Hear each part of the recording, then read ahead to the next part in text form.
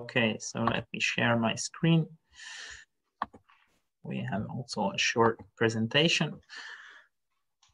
So, okay.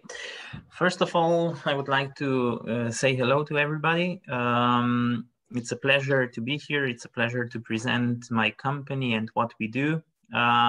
Since the whole event is around financial instruments and first-time entrepreneurs, this is probably the best story to share because, as András mentioned, in 2014, I started my company, and now I can really share with you guys how we benefited from a successful Kickstarter campaign, although it was not millions that we got, but a couple of €1,000, and how we developed this small amount of money through the years and established a well-known Slovenian company.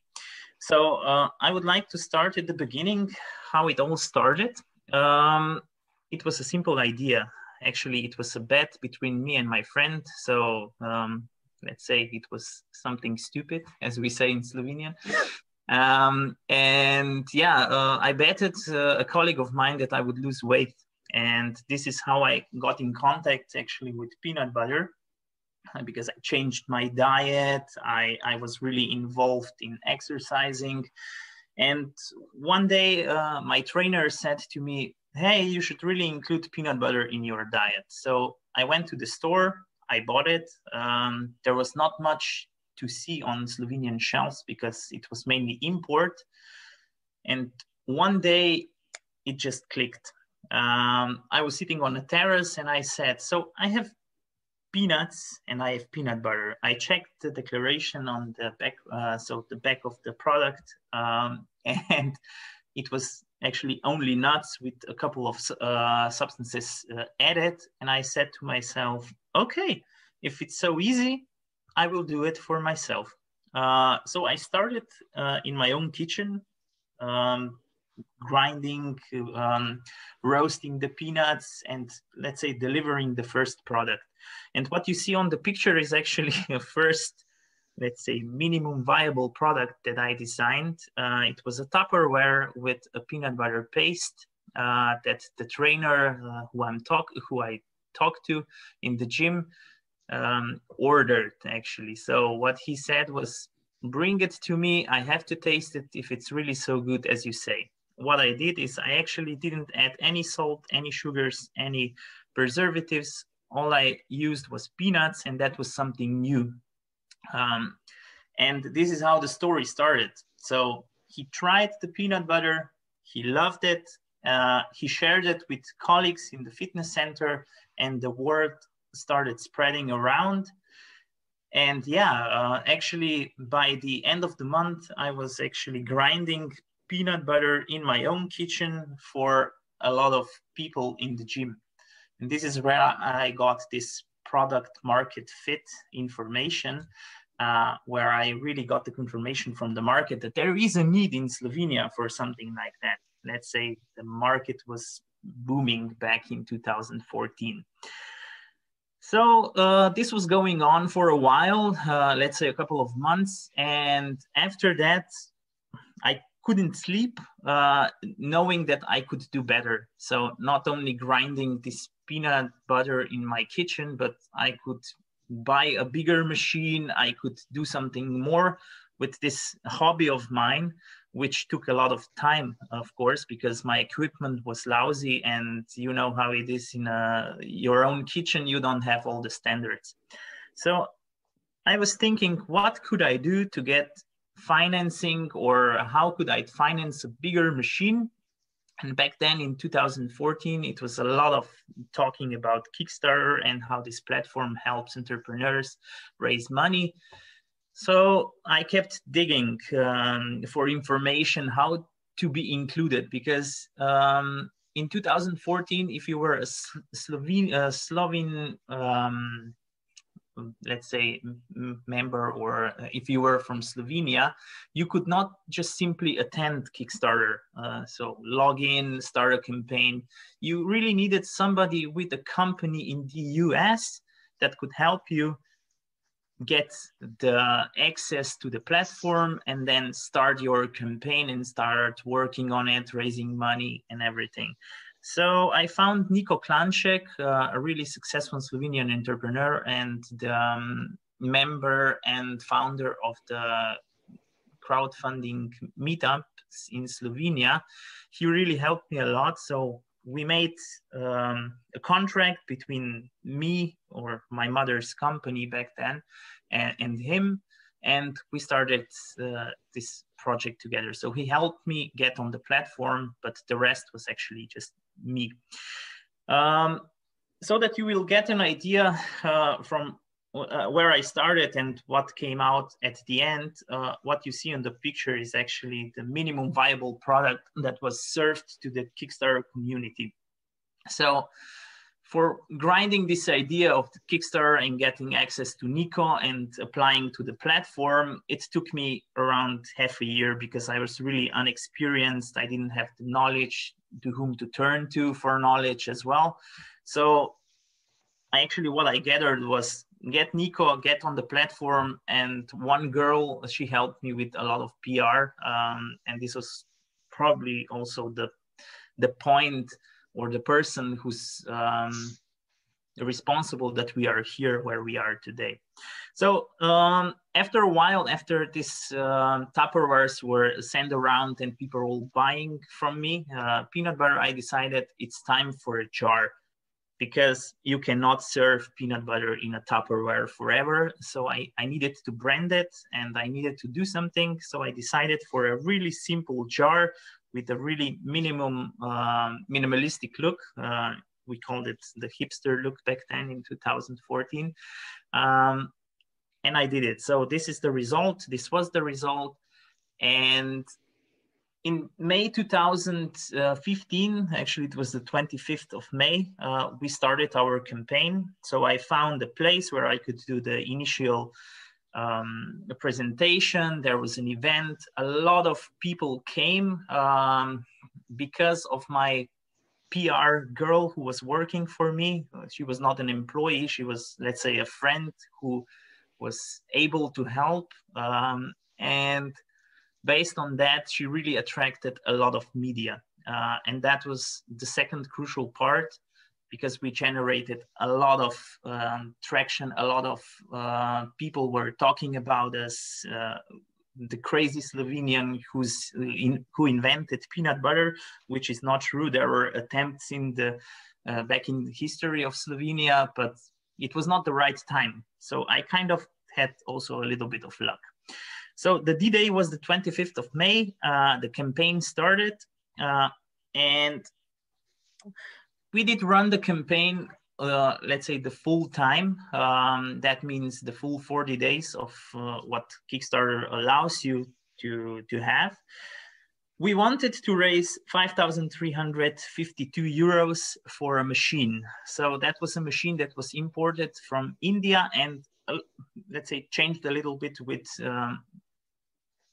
couple of friends of mine, because we needed to upgrade it for a larger volume of nuts. And we got the money. Actually, we needed 3 days to come to a point where it was, let's say, close to a goal. And then we needed additional 7 days to reach the goal.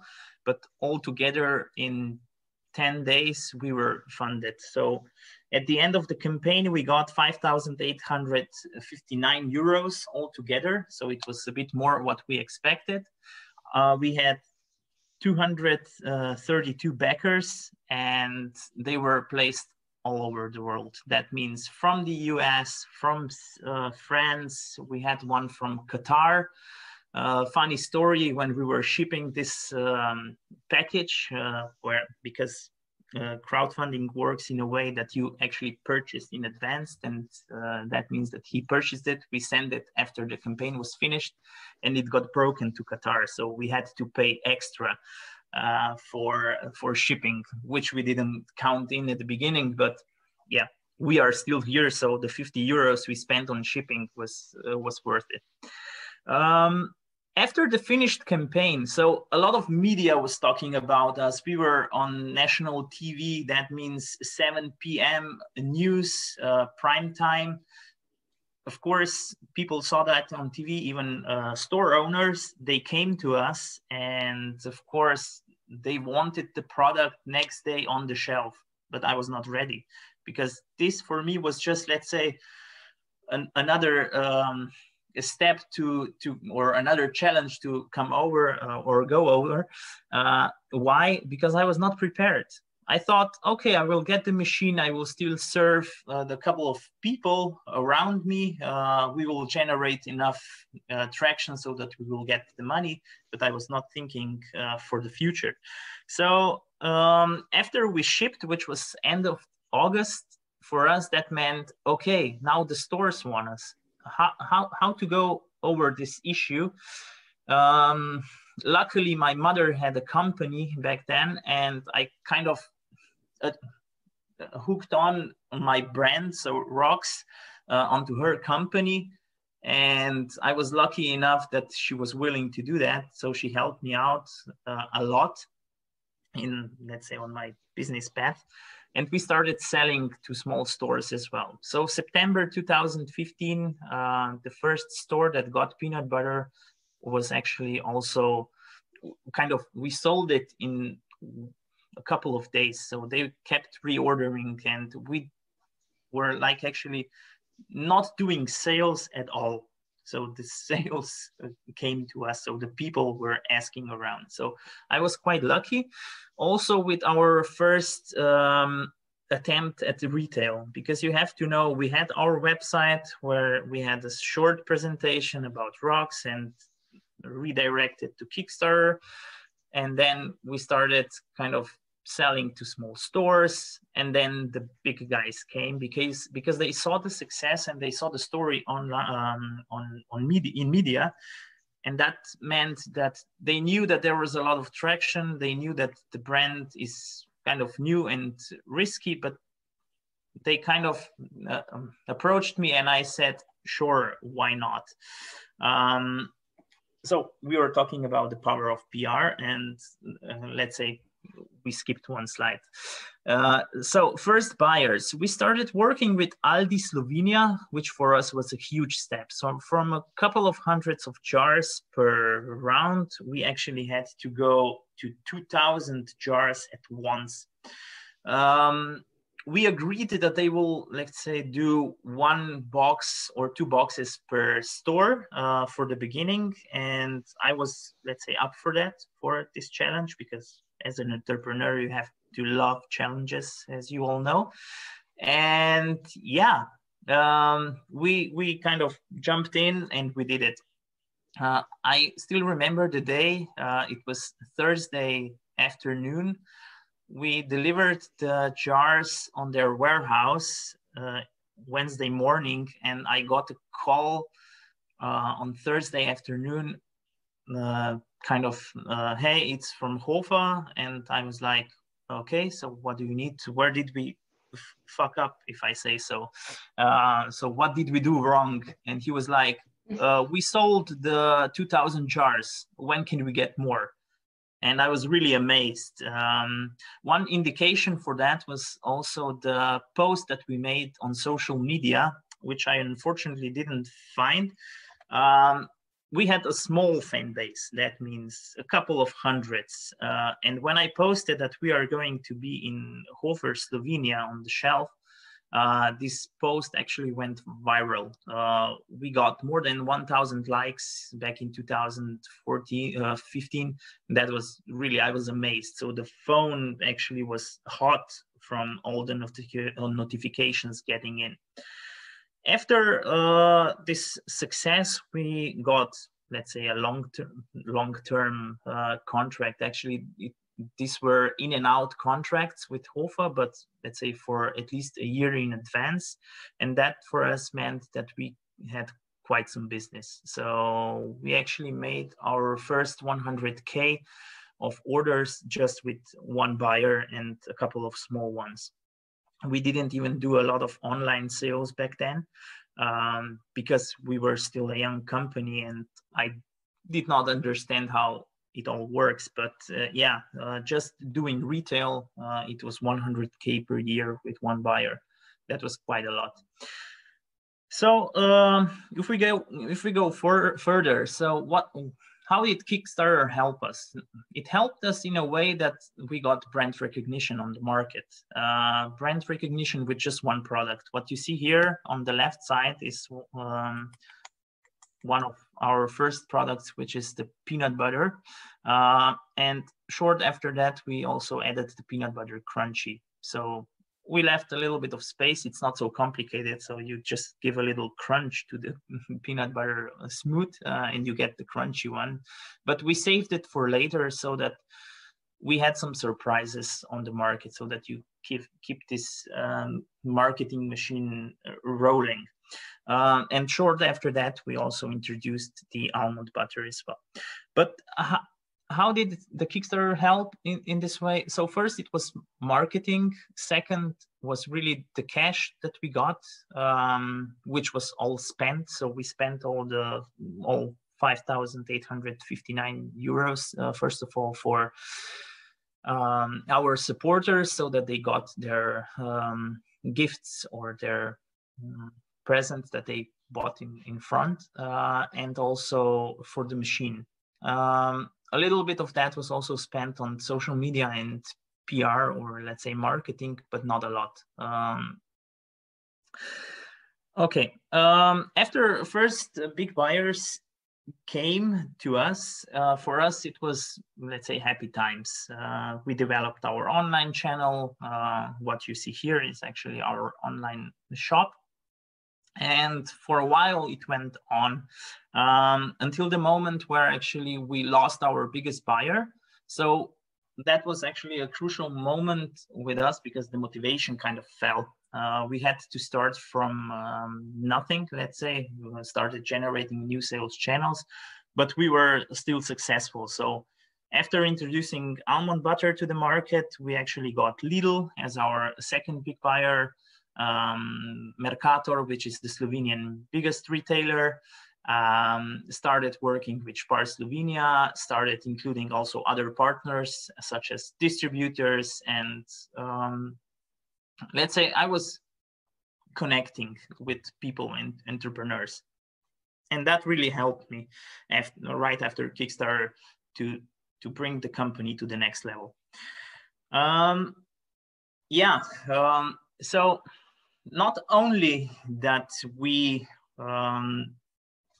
were part of Kickstarter, there are also other things that made our company more known on the market. One of the things was also that back in 2018, we won the title of the Young Entrepreneur of the Year 2018. We got 20,000 euros worth of prizes, which included the trip to the Netherlands to check the startup ecosystem there and connect also with a couple of very successful Slovenian entrepreneurs.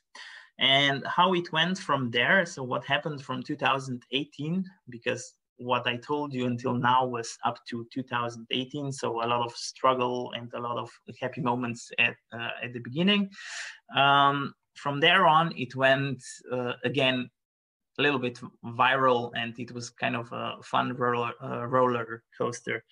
Again, the media picked us up, not financially, but we were invited to really a lot of talk shows, TV shows, and a lot of also written media like newspapers and online portals did write about us. I still remember that I was actually involved with journalists for 2 months. I was only answering questions, so it was quite something. So a colleague of mine who I employed was doing all the work that I used to do, and I was just dealing with journalists. That also meant that our sales increased. So when the sales increases, you need more raw material. And the funny story is that Lidl ordered quite a large sum of products from us. And since you do a promise, and as an entrepreneur, there are challenges, this was a huge one. Our suppliers from Spain told us, hey, the goods will be ready on, let's say, Friday. If we took a truck to deliver, it would take us additional, let's say, 5 to 10 days from Spain, depending on what kind of truck you rent. So I sat in a car and I drove to Spain to pick up one huge pallet of almonds so that we could fill out the order during the weekend and do the delivery on Monday. So yeah, it's not just the Kickstarter campaign, it's also the will of the entrepreneur to work and solve problems. This is how you benefit from everything. So not just money, but also your knowledge and how you can spin around and solve problems. If we go further, what you see here is also how we are dealing with finding the right partners for us. And what you see here are almond trees, and almonds is a raw material back in Spain. So when I was there, I actually took a moment so that I could also visit and talk to the people with whom I'm dealing with, so that we know about the quality, because at the end of the day, with small businesses, quality is what it sells. Not the low price, because you will fail, but quality. So this is our number one priority. After, let's say, establishing good sales channels, just to check the time, establishing good sales channels, it was time to go abroad. And that meant that after a successful Kickstarter campaign, we did have some clients also from Austria, but it was time for us to get there and get the business done. What you see here is what we were part of the Vienna Night Run that really joins together more than 20,000 runners.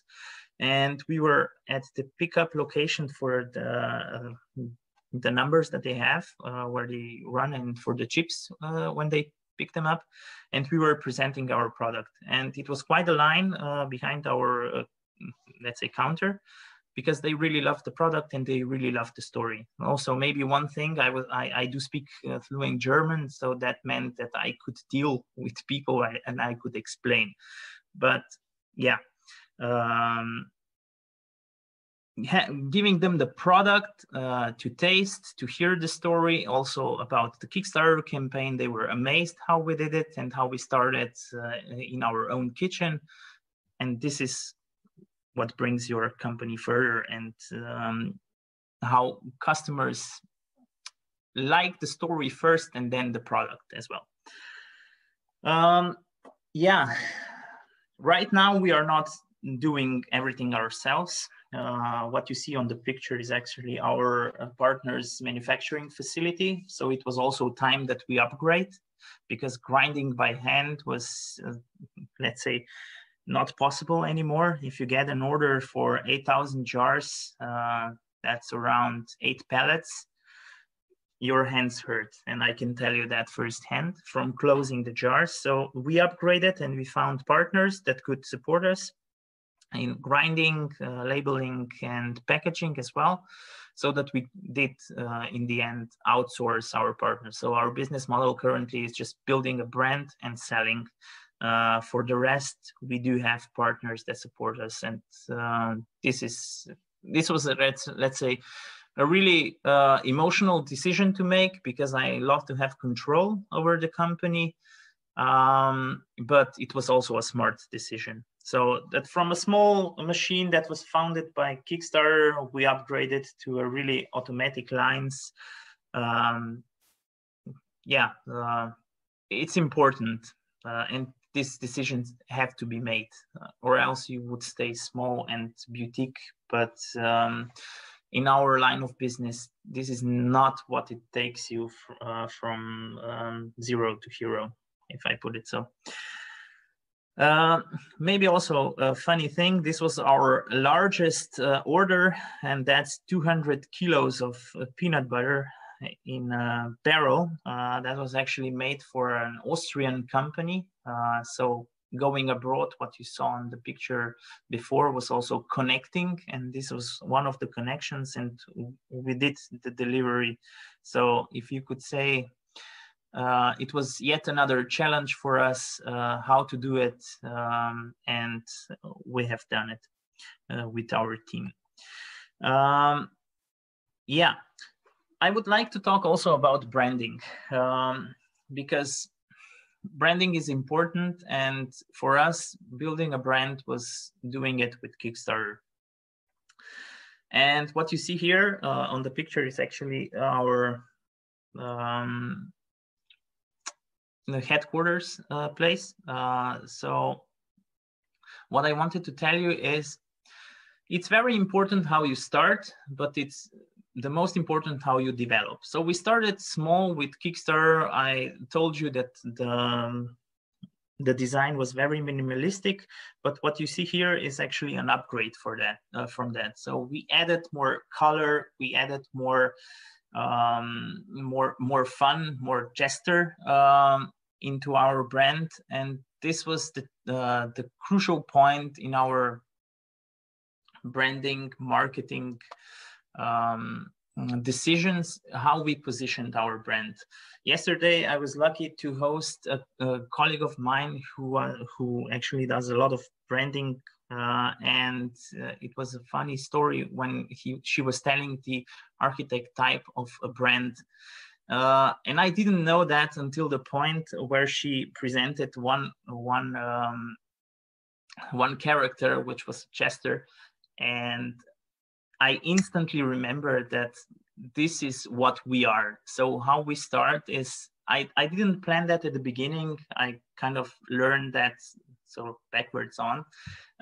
It is also crucial how you position yourself on the market. We were kind of this funny guy on the market. I told you about the crazy guy making peanut butter in Slovenia.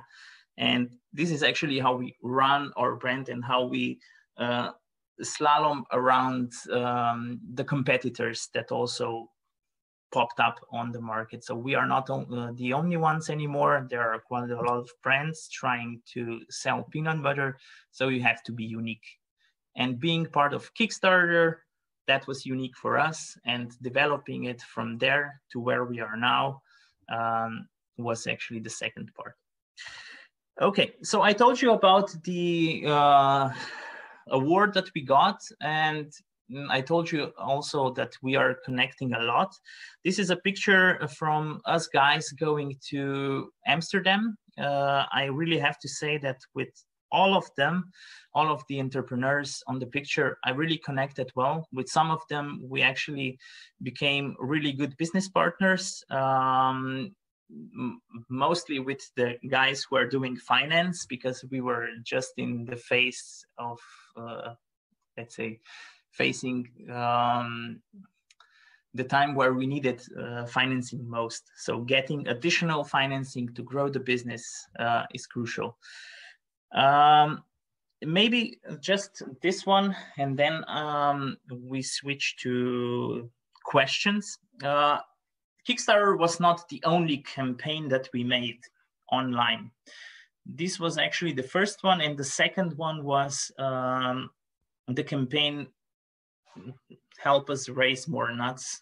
We called it that way, or Lifting Like Nuts, where we actually organized a crowdfunding campaign that was, to say it more easy to understand, we were boosting our online sales to get in enough funds so that we could buy a forklift, because by then we were doing all the lifting by hand, or if we were lucky enough, if the truck had a ramp so that we could unload it, we could unload the pallet.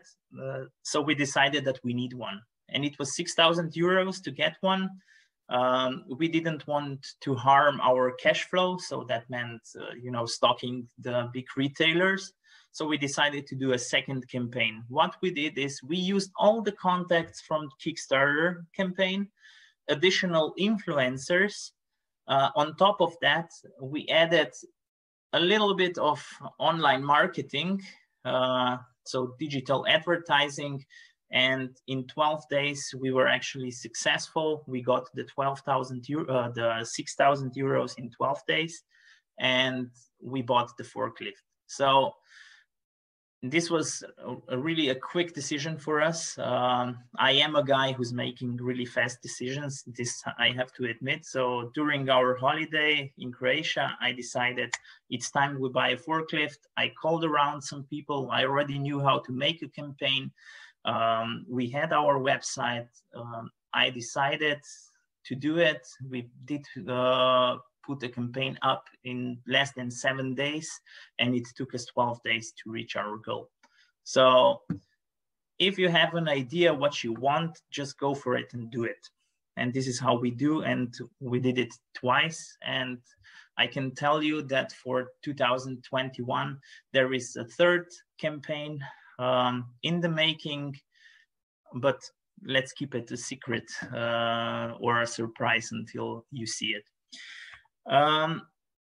These are a couple of our new products also that we developed through the years. This is actually the freshly roasted almonds in a small box, let's say compared to a cigarette box, but smaller. A couple of events abroad. So we started working with entrepreneurs as well. So this is the Female Factor, the female entrepreneurship community in Vienna. We are always welcome to be there. They are always happy to see us as well. We do a lot of online marketing, a lot of organic posts. We try to share as much there is from our, let's say, business life.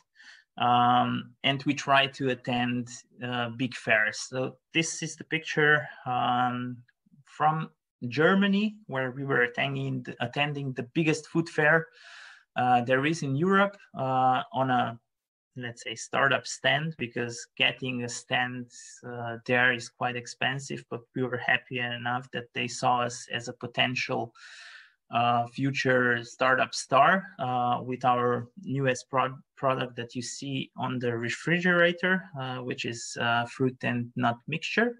That will be a part of our assortment in 2021. Yeah, maybe about our future plans. We are presenting new products, entering new countries, and forming new partnerships. This is very crucial. And to be, let's say, exact, in 2021, we will be present in a new country, that's in Austria, 137 stores in Merkur, and we will expand our online sales to Germany, Italy, and we will be a little bit more present as well in Croatia. So that was actually a quick overview over the Kickstarter and Roks and our future plans and how we build up from a small, let's say, kitchen company to a company that now makes around 300K of revenue per year with just a couple of products that are actually quite cheap. So we have to sell quite some units to achieve that. I thank you for your let's say that you listened to me, and I think now it's time for questions. I was a little long, but yeah,